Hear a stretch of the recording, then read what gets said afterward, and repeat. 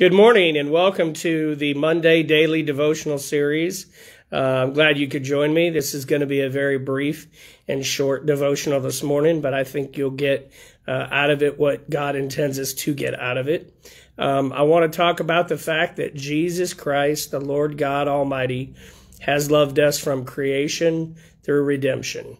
From the beginning of time, He has, when He created us, He has loved us. He's loved us all the way through, and He loved us through the cross. I want to give you a couple verses this morning to encourage you that if you have not known the love of Jesus Christ in 2021 because you haven't put your trust and faith in Him, I want to encourage you to let you know that there is a Redeemer, that there is a Savior, that there is the one and only that could possibly ever pay for your sins because of His sinless blood and what He did on the cross of Calvary. And I pray for this time of year that you would make that decision as we come upon a new year in 2022. I'd love to see many of you that are not saved get saved in the beginning of 2022 so you can dedicate your life to serving God and finding His path for your life and His will for your life, and know that there is a love out there that is above all. It's not a love of temperance. It's a love of eternity, and it's a love of something that Jesus Christ loves us with His with everything. He did everything so that we could spend an eternity in heaven when He allowed Jesus Christ to go to the cross, to be crucified, to be buried, but most importantly, to be rose again, because He's the only one worthy of that opportunity. There are many ways that people tell you to get to heaven, but the one and only true way to get to heaven is through Jesus Christ and His shed blood and your faith and trust in what He did on that cross.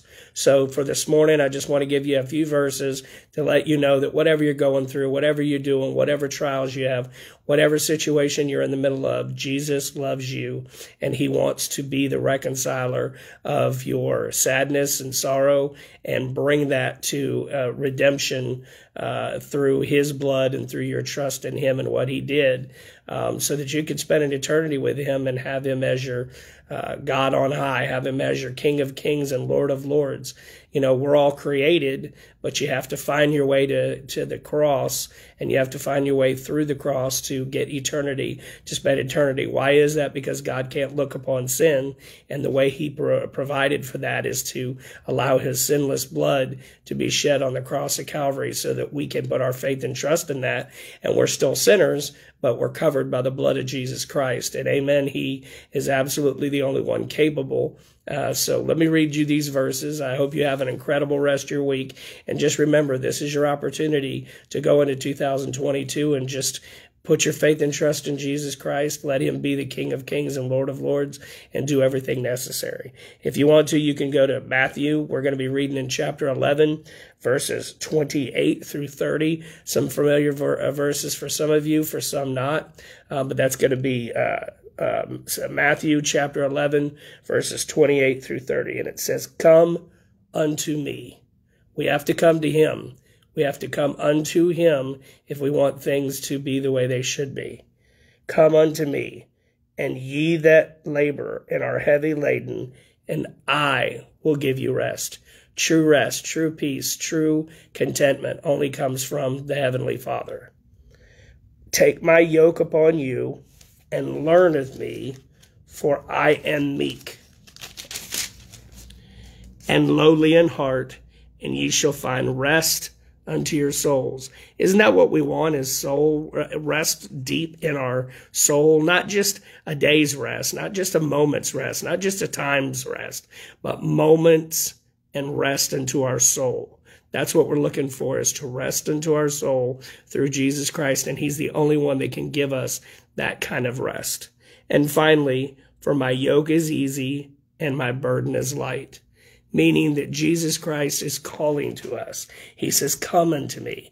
I will take care of you. I will give you the rest you need. I will make it so that you have an eternity in heaven by what I did on the cross of Calvary. I will get you through the next moment. I will get you through the next month. I will get you through the next year. I will take care of you. Will it be exactly what you want? Maybe not, but it'll be through the one that's worthy. It'll be through the one that is absolutely able to give you exactly what you need. Don't trust yourself. Don't trust the situation around you. Trust Jesus Christ. I hope you have an incredible rest of your week, an incredible rest of your year, and I will see you next year on the next devotional. Have an incredible day. Bye-bye.